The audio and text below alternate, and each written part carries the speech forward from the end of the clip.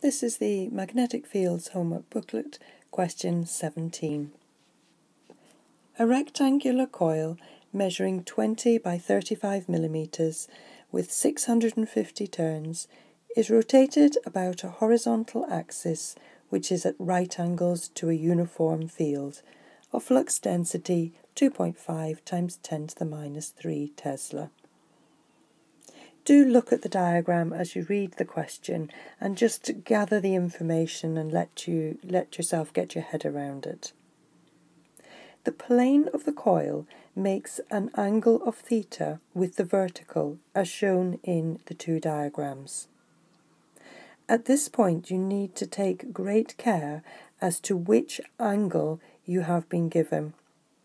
When you look at the data sheet, for example, and see the equation that flux equals BA cos theta, the theta in that equation refers to the angle made between the normal to the coil and the magnetic field.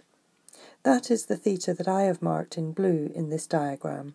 So here is the normal facing the area of the coil, here is the direction of the field, and the theta defined in the equation is shown here.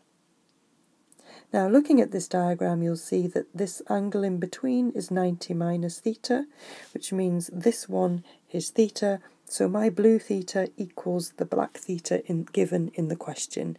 So you have checked that you have been given the relevant angle. It is possible in a more challenging question that they might just label an angle in a diagram and give you the alternative one, in which case you have to be ready to convert. So, having checked that, you can state the value of the angle theta when the magnetic flux through the coil would be a minimum. So, look at this diagram. The minimum flux through the coil would be when the coil sits horizontally along the field lines, and that means the angle theta would be 90 degrees. Next, you're asked to calculate the magnetic flux passing through the coil when theta is 30 degrees. Now, because you've already done that checking earlier, you're safe to take this equation from the data sheet and use it.